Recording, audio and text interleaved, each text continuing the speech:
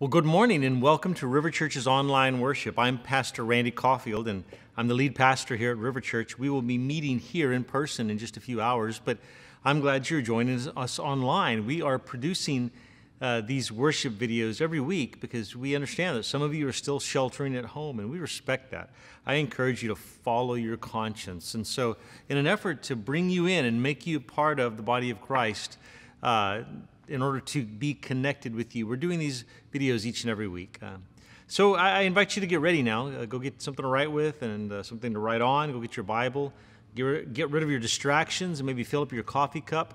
And we'll get rolling here in a minute. If you have any questions about River Church, you can go to our website, riverchurchrgv.com, riverchurchrgv.com, and most of your questions can be answered there. At the end of this time, our time together, I'll tell you how you can get connected with us, the elders, directly via email. All right, well, let's get ready to worship. Today is week 2 of our study, The Great Exchange, a walk through the stories of the Bible. The Great Exchange, that's the phrase that I use to describe the gospel story that is woven throughout the Bible from beginning to end. The Great Exchange is descriptive of how God interacts with humanity. The Great Exchange, we see it in the book of Genesis all the way through the book of Revelation. Now, each week I try to give you an example of a great exchange that I've made in human terms. And so this week I'll tell you about something that happened to me in Albuquerque. I raced bicycles, and I had all the gear, including these high-tech bicycle shoes. Yeah, they make those, and they were awesome, and they were expensive, and they didn't fit my feet. They were a little too small, so they really hurt. But I didn't want to throw them away because I'd spent so much money on them. So one day I came upon a friend who had a load of motorcycle gear. I'm a motorcyclist as well. So I had high-tech cycling shoes that didn't fit me, and he had a load of motorcycle gear that did fit me, so we made a great exchange, and I really was the beneficiary of that deal. I was really the winner. I came out the winner in that great exchange. But the great exchange that we're talking about in the Bible is the story of Jesus, woven through every page of every chapter of every book. And so this is week 2, and so we're going to look at a second example of the Great Exchange. We're still in the book of Genesis, and today we're going to look at a very well-known story in the Bible. It's the story of an animal dying in place of a little boy, the exchange of the animal's life for the life of a little boy. Now, to understand this story, you have to understand a man named Abraham. You've heard of him. Let me remind you or tell you a little bit more about his story. In James chapter 2, this is way into the New Testament now, right? This is thousands of years after Abraham lived and died, and this is now a testimony honoring who Abraham the man was. And it says this, James 2, "And the scripture was fulfilled that says, Abraham believed God, and it was counted to him as righteousness, and he was called a friend of God." Imagine that. The Bible records Abraham as being considered a friend of God, a very high, esteemed, honoring sort of title. But there's more that we should know about Abraham before we look at this familiar story. We should understand the fact that God made a promise to Abraham. The big word is a covenant. God made a covenant with Abraham. There are only a few men in the Bible that God made a covenant with. We'll talk about that in a minute. But one of them was Abraham. This Abraham, he's a special dude. Genesis 17 says, "Behold, my covenant is with you, and you shall be the father of a multitude of nations. This covenant that God makes with Abraham, he says, your offspring is going to be born out, it's going to bear out a number of nations. Now, God hasn't made that covenant with me, hasn't made that covenant with you, but he made that covenant with Abraham. Going on in verse 21, it says this, "But I will establish my covenant with Isaac, whom Sarah shall bear to you at this time next year." Now what's going on here is God is saying, not through any of your other offspring, not through any of your servants' children, but through this young boy who is yet to be born at that point, Isaac. It is through Isaac that I will make good on this covenant. And Genesis 21, verse 12 says this, "For through Isaac shall your offspring be named." Okay, so now I need to give you even a bit more, kind of a backstory, in order for you to understand the story we're about to read. So here's the backstory. Abraham, the father of many nations, the father of ultimately our Judeo-Christian beliefs, Abraham and his wife Sarah, they had waited for a lifetime for this promise, for this child. And they're now old people. They had waited, they had tried to figure it out themselves. They tried to do it their own way. You may remember this story. They couldn't have kids. They just weren't getting pregnant. So what they decided was, on their own, well, Abraham would sleep with Sarah's servant, and then the servant would have a baby, and maybe that would be the child that God would bless them through. Well, that turned out to be a terrible idea, but ultimately they learned to wait on the Lord. They tried it their own way. I've done that before as well, tried it my own way. But ultimately they learned to wait on the Lord. And then we pick up Genesis chapter 21. It says, "The Lord visited Sarah as he had said, and the Lord did to Sarah as he had promised. And Sarah conceived and bore Abraham a son in his old age at the time of which God had spoken to him. Abraham called the name of his son, who was born to him, whom Sarah had bore him, Isaac." Finally, the little boy they'd been waiting for. So all is well. All is well with their little family until it isn't.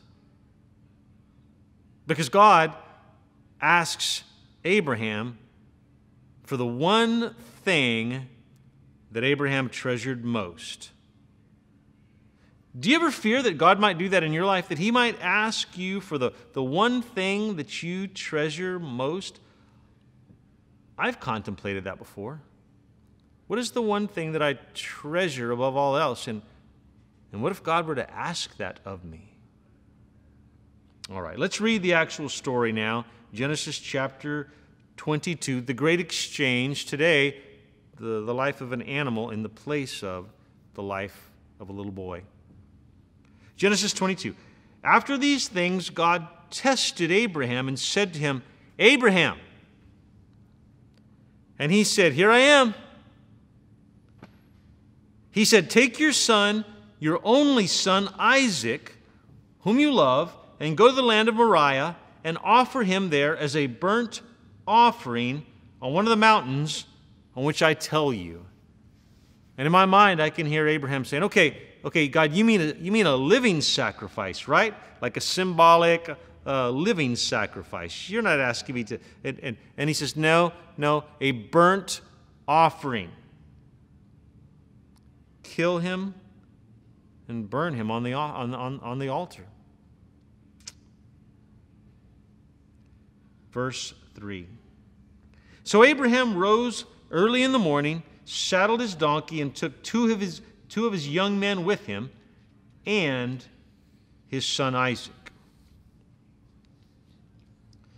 And he cut the wood for the burnt offering, and he arose and went to the place of which God had told him Moriah. On the third day, Abraham lifted up his eyes and saw the place from afar. Then Abraham said to his young men, "Stay here with the donkey. I and the boy will go over there and worship and come again to you." And Abraham took the wood of the burnt offering and laid it on Isaac his son, that Isaac might carry it. And he took in his hand the fire and the knife. So they went both of them together. And Isaac said to his father Abraham, "My father?" And he said, "Here I am, my son." He said, "Behold the fire and the wood, but where is the lamb?" "Where's the lamb, Dad? Where's the lamb for burnt offering?" Abraham said, "God will provide for himself the lamb for a burnt offering, my son." So they went both of them together. When they had come to the place of which God had told them, Abraham built the altar there and laid wood in order and bound Isaac his son and laid Isaac his son on the altar.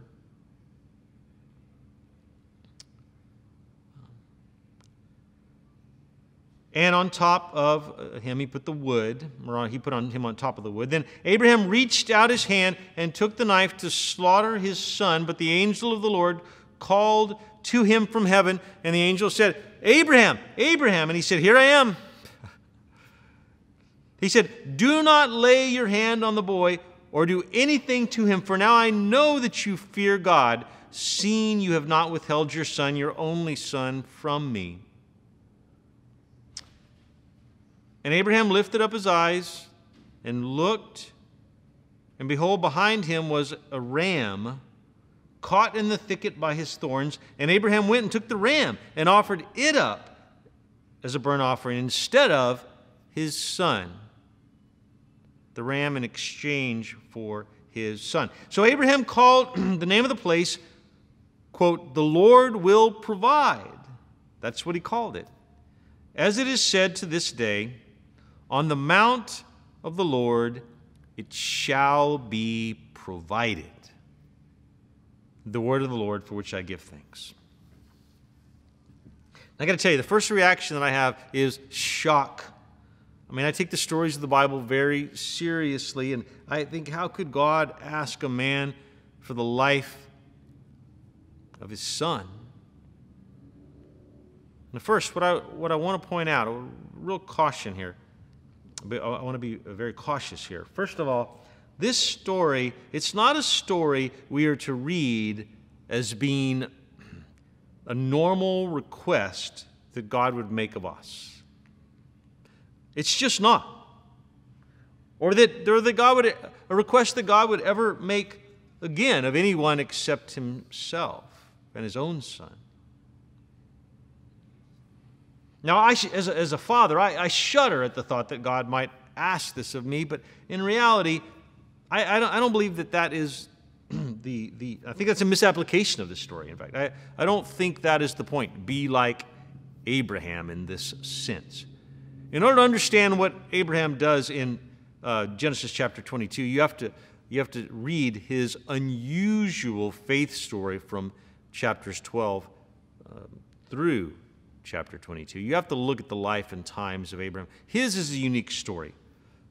As I said, God made a covenant with really four men in the Old Testament: Noah, Abraham, later on Moses, and then King David. And their stories are their stories. They're not mine. They're not your story. And if you were to come to me someday and you were to say, "Pastor Randy, God has told me to kill someone," I'm going to say, hold on just a minute. And I'm going to go and I'm going to dial 911 and I'm going to call the authorities. Just want you to know that. This story isn't about that. This story is not calling us to that. That's not the point. What is the point? Really, the point is that God is determined with this special man, Abraham, his servant, who he will write about in the Old Testament, he will write about in the New Testament, this special man whom God has made a covenant with, this special man whose faith is esteemed for 10 chapters at least in the Old Testament and spoken of in several books in the New Testament. God is determined in a very unique fashion to tell two stories, or to send two messages, rather, through this story, this graphic story, this unusual story of Abraham. There are two things that God is trying to tell you today through Abraham's message. So the point is really twofold. What are they? Well, number one, the first point of this story, the first big idea is this: Jesus has died on the cross in your place. It's beautiful, the parallel between this atrocious story of Abraham sacrificing his son, although he didn't ultimately. The great exchange happened. The parallel between that story and the story of what God has done through Jesus on the cross, it's just undeniable. This is foreshadowing. God is saying early on in history, here's what I will do one day to save humankind. Jesus has died on the cross in our place. Let that sink in.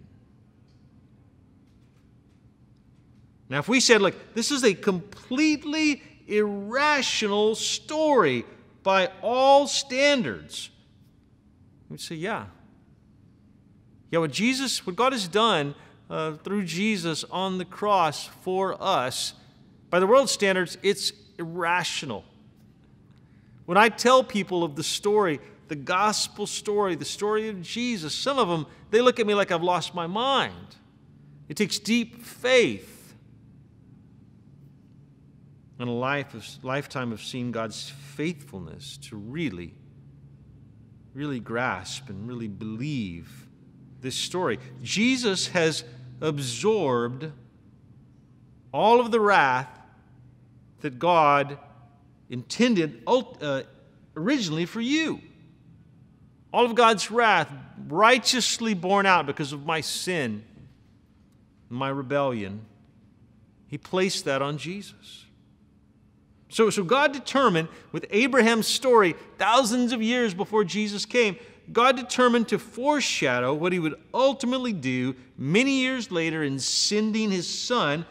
He was going to sacrifice for our sakes.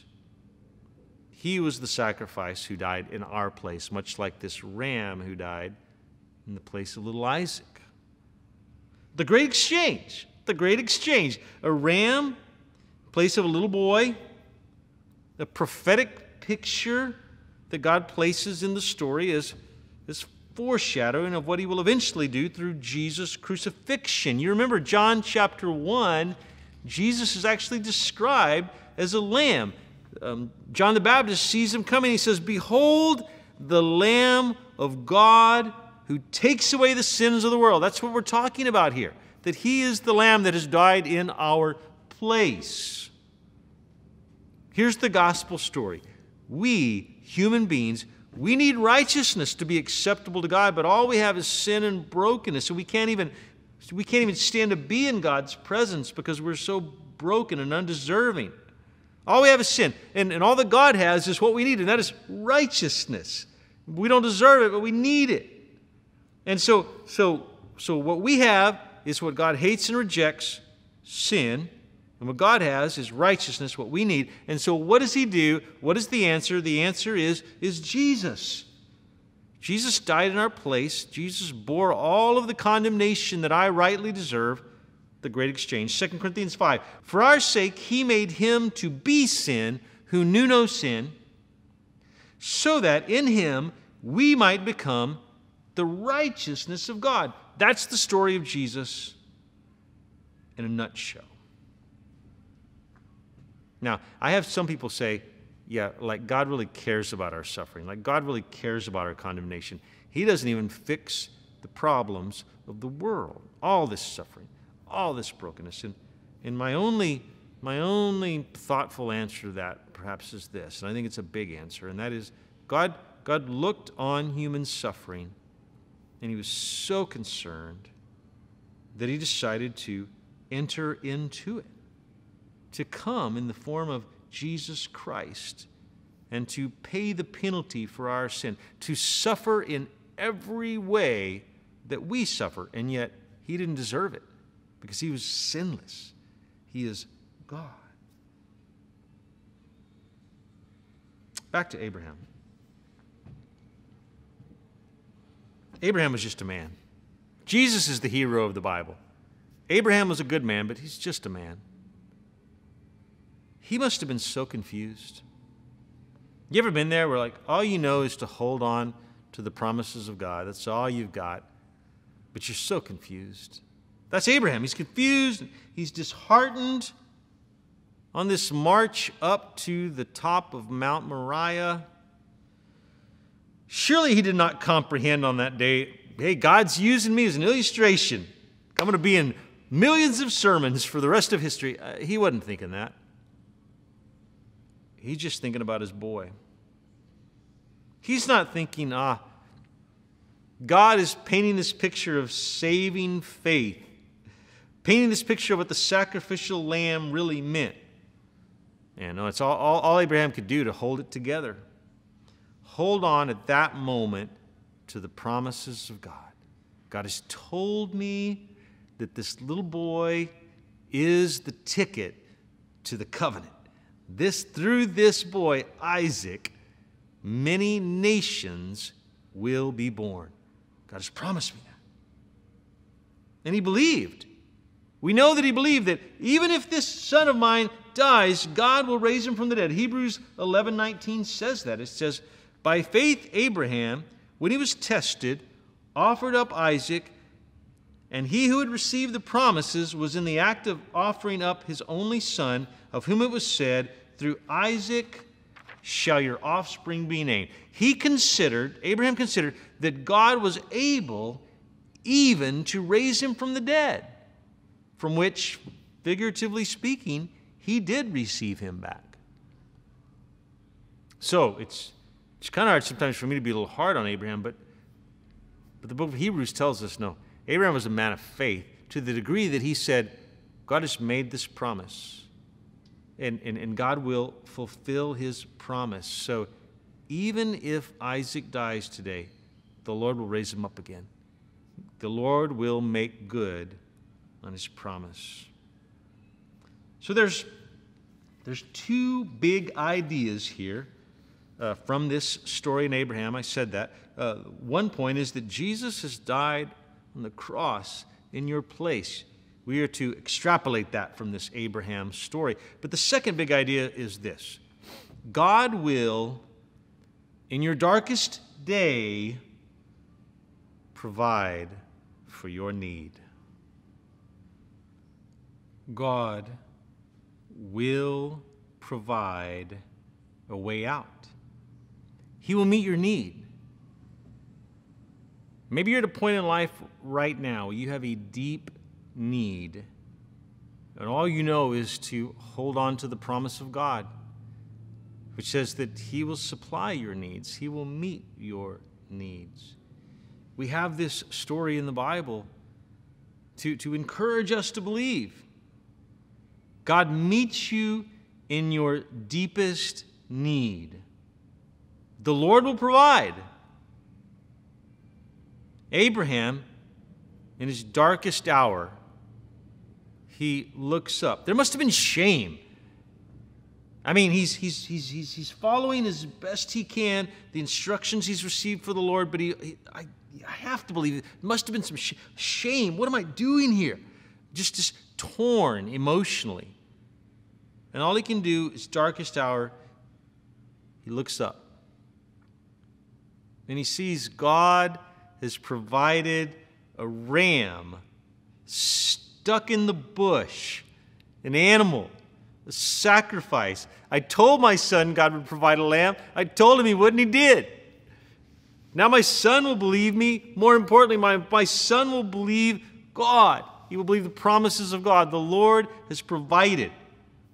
We read this verse. Let's read it again. Verse 14. So Abraham called the name of that place, quote, the Lord will provide. And it is said to this day, on the mount of the Lord it shall be provided. Let me ask you, friend, does it seem as though in your life, maybe even at this very moment, that God is taking something away?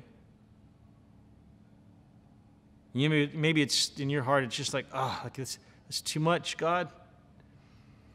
You're asking too much of me. Oh, God, don't take that. Are you at that point in your life right now? Maybe a person being taken out of your life, maybe a person moving away, maybe something lost that was dear and precious to you. I don't know what it might be. A home, a job, a relationship. Does it seem as though God is taking something away from you right now? Do you have faith to believe that He is the God who provides? In his weakness, all that Abraham could do was look up. And in his weakness, all that he needed to do was look up. Look, someday, and that may be today, someday you will need to trust that God will keep His promises, even when it looks like He won't. On that day, which maybe is today, you remember, the Lord will provide. The Lord will provide. The Lord will provide. In your darkest hour, the Lord will make a way. Now let me ask you, what is the relationship between these two big ideas that God is teaching us through this passage? The one big idea being that Jesus has died on the cross for you in your place, and the righteousness of Christ has been placed on you. And the other big idea, big teaching here is that God will, in your darkest hour, make a way, provide for your need. What's the relationship? Is there a relationship? And I would say yes, absolutely. There's a logic to this, which says if God will do the hard thing, will He not also do the comparatively easy thing? Can He not be trusted? We looked at the passage last week. Romans 8:32 says, He who did not spare His own Son, but gave Him up for us all, will He not also give us every good thing? If we can trust God to do the hard thing, then we can trust Him to make good on every other promise. So we can say right in the middle of my need, right in the middle of my darkest day, the Lord will provide. Now, you may be asking, okay, Randy, what do I do with that? Where do I go from here? There may be shame. There may be fatigue. There may be a sense of, I can't go on. What do? I invite you this morning to simply look up. There's not anything that you can do. The Lord doesn't ask you in this faith process to do.